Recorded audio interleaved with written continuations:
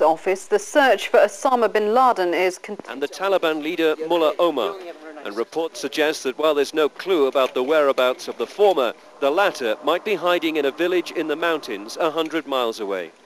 It's understood the Americans might be preparing a ground assault, although it's also understood that local tribal leaders might have been negotiating with Mullah Omar to persuade him to surrender. But while the Americans are still mopping up at the end of the war, in Kabul, international forces have begun to arrive to help guarantee the peace. Senior officers from 16 countries have arrived to join British troops already on the ground to assess what role they can play. Among the British contingent, a female squadron leader who said she'd been generally made welcome by the Afghans, even though most women here still wear burqas.